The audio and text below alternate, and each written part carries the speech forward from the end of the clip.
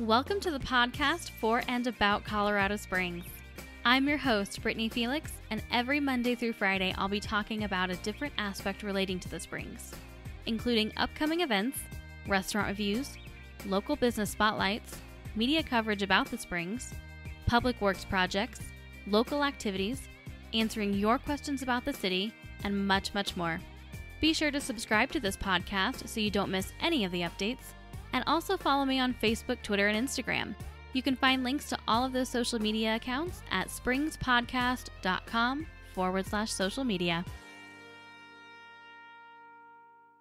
The Colorado Springs podcast is proudly sponsored by Elevation Hydration.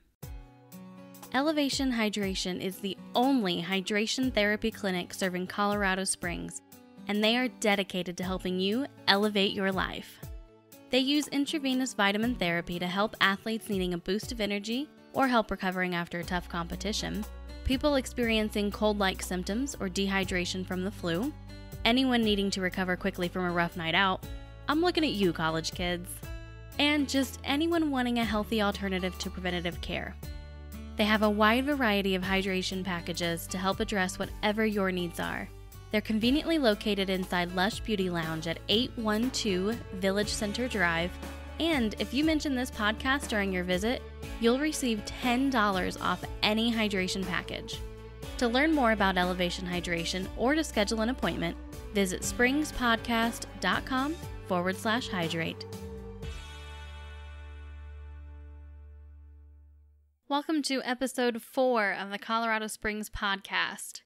Today I am going to do a review of a local restaurant, and I actually visited this restaurant on Small Business Saturday, so the Saturday after Thanksgiving, and it was myself and my husband, my sister-in-law, and her fiance, and we went to Bingo Burger in downtown Colorado Springs, and overall we absolutely loved it.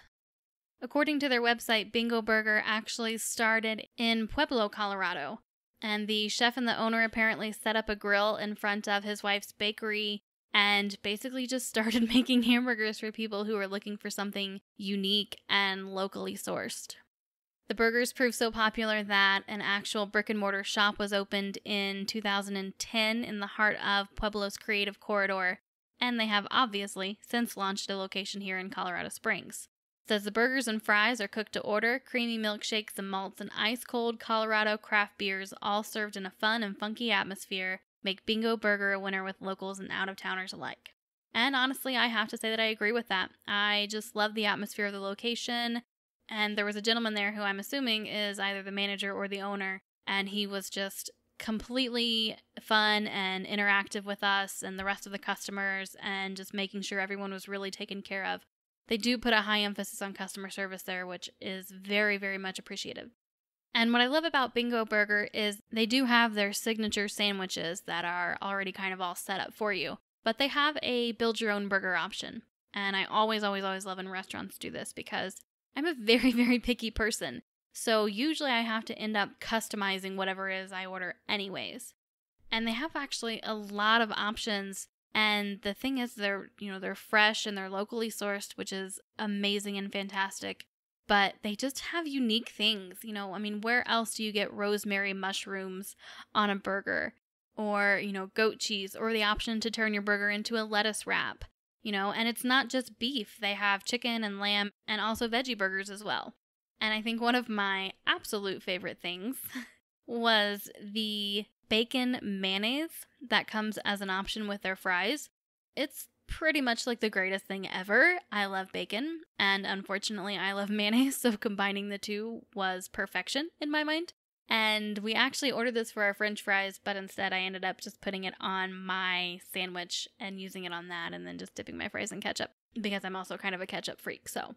But even then, some other sauces that they have for their fries are completely different. Thai chili ketchup, cranberry barbecue, lemon rosemary aioli. So they have a lot of unique flavors here. And all 4 of us loved what we got. They also, you don't have to go with a burger. They have salads, and they also, of course, have shakes and malts that you can get. So there's a wide variety of things that you can do. And they have mini burgers, which are perfect for children or, other people who don't want to quite eat a full meal, because these hamburgers are not tiny and the serving size of the fries are not tiny. So you actually get a lot of food for the money. So the mini burgers are definitely an option. And instead of traditional soda drinks, they actually use Maine Root brand fountain soda. So that's something a little bit unique and interesting and good to know, I think, to be mentally prepared for if you're a Coca-Cola addict like I am. But again, they also do, of course, have craft beers and wine and just about anything that you could possibly want for a very nice, cute, interesting, fun restaurant. So I'm going to have a link to their website on my website, as well as a link to their menu so that you can check that out before you go. And you can find all of that information at springspodcast.com/004. And those are the actual numbers, 004. And I'm also going to have some pictures that I took because, yes, I am one of those crazy people who takes pictures of their food before they eat it.